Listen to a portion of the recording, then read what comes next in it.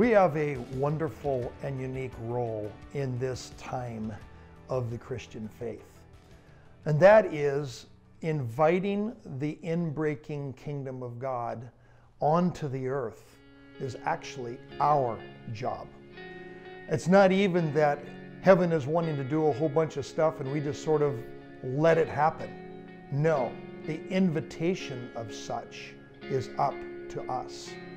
There's lessons from the Lord's Prayer that we probably haven't meditated on nearly as much as we need.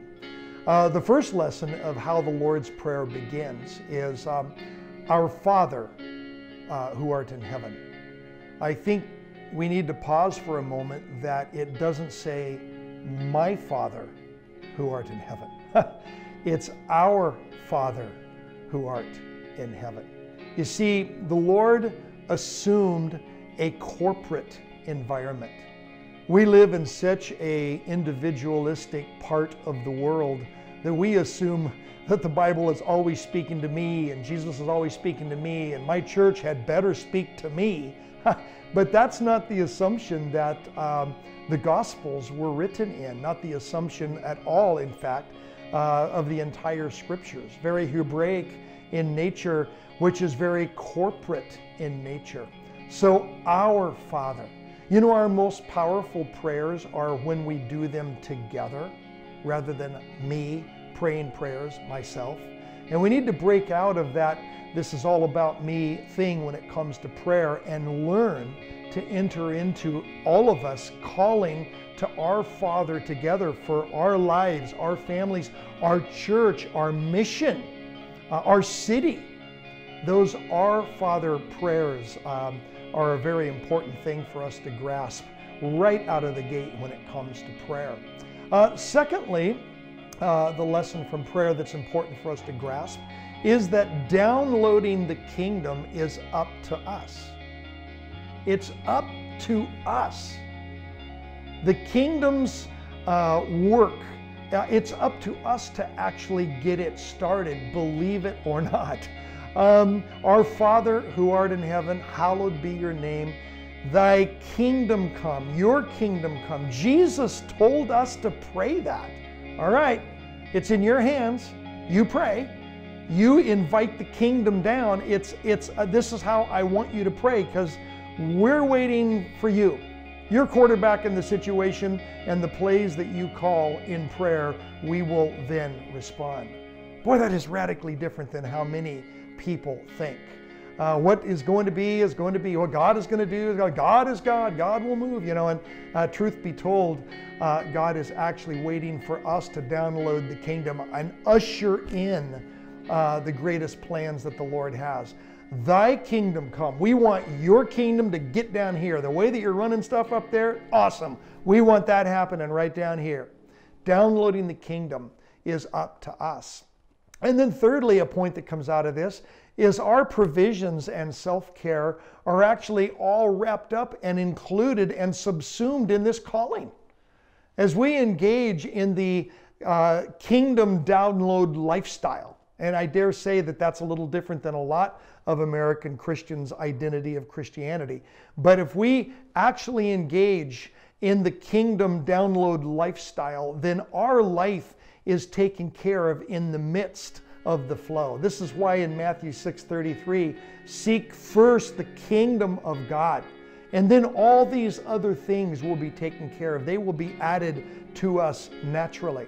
And so our provisions and our life and the issues of what our life needs are naturally included in what we are standing in the gap to download from heaven onto earth, onto our spot of the earth that we are responsible to affect. A fourth thing that comes out of the Lord's Prayer that I think, quite frankly, we don't meditate on very much is that confronting evil is assumed. It's assumed. You're going to be in this whole process, you're going to be dealing with evil. Give us this day our daily bread is the provision part, and lead us not into temptation, but give us victory, deliver us out of. And so there is this sense that there is going to be evil. There's going to be the work of evil. At times it's going to be very alluring and very tempting, but cause us to arise and be strong in the face of it. But it's assumed that we are going to be dealing with evil in this life.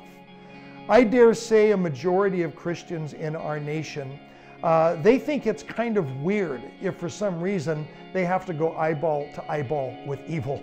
And yet the Lord, in the prayer that He gave us, assumed that we were going to be doing this. Now I know that if we never engage in reaching the lost and we never engage in effective evangelism, it creates difficulty in bringing us more to where evil is abounding because we're not out on the front lines. However, this life, it is assumed we are going to be on the front lines by our Lord, and we are going to be downloading heaven by our Lord, and that is going to bring us eyeball to eyeball with evil. And when that happens, we stand up strong in the power of the Lord and we win. We roar with an honest roar. The enemy has to roar with a fake one and has to back off. And then a fifth thing that I see that comes out of this whole Lord's Prayer is that 3 verses are actually spent on the text of the Lord's Prayer. Our Father which art in heaven, hallowed be thy name, all the way through the text. And then another 9 verses are spent on the bold, tenacious, expectant attitude that needs to circumference that prayer. I think it's possible for people to pray the Lord's Prayer in a couple of different ways. Some people pray the Lord's Prayer rather passively or rather obediently, some rather liturgically, routinely, and without the certain power. And then there are others that have learned to recognize the tenaciousness of the Lord's Prayer. You see, if Jesus had written this prayer for people on the supply line rather than people out on the front lines, I wonder how it might sound different. Would it have been, Our Father who art in heaven, hallowed be thy name. Your kingdom come, and your will be done if it is your will and in the way that you want to move.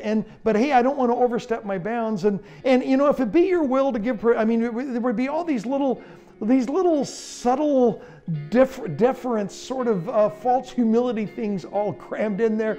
But notice how there is none of that in the Lord's Prayer. It is bold, it is direct, it is declarative, it is bold, it is assumptive, it is expectant. And the Lord just wants us to stand up and square our shoulders and say, your kingdom come, your will be done. Take care of me and my situations in the meantime. And when the enemy arrives, strengthen me to stand up and defeat. That's the tone that Jesus spent a lot of time helping to create. Praying the Lord's Prayer by itself without the right tone is missing a number of things. If we're going to invite the kingdom of God onto earth, we need to stand up and invite the kingdom of God onto earth. Matthew 16, we see Jesus go a little bit further in the empowerment for prayer, where he simply says, I will give you the keys to the kingdom of heaven. And whatever you allow on earth, God will allow from heaven. And whatever you disallow on earth, God will disallow it from heaven. Do you see the place that we are in? Jesus gave us the keys to the doors of heaven. What needs to be flowing out of heaven and affecting our place upon the earth, it's up to us to open that door. We've got the key. Look in your spiritual pocket. You're probably going to find a key there that you haven't really used it with the authority that it was intended. We almost pray as though we're hoping for a good outcome rather than pulling out a key that we expect that this key has been given to me by Jesus to stick in that lock, in that door in heaven. And when I do, I open it. And when I open that door, stuff comes pouring out of heaven and starts to change what's going on in our church, in our families, in our lives. Do you see the expectancy of the knowledge that Jesus has given us a key?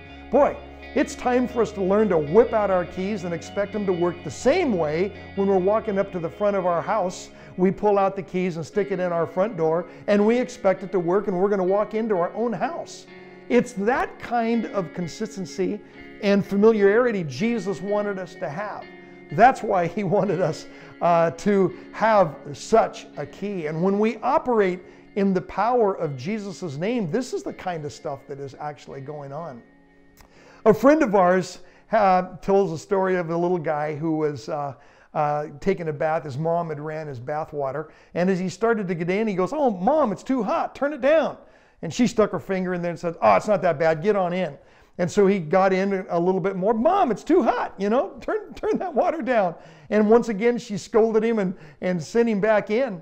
But he was raised in a preacher's home, a home that knew how to pray in an authoritative kind of way. So he wheeled around and he said, "Mom, in the name of Jesus, turn that water down."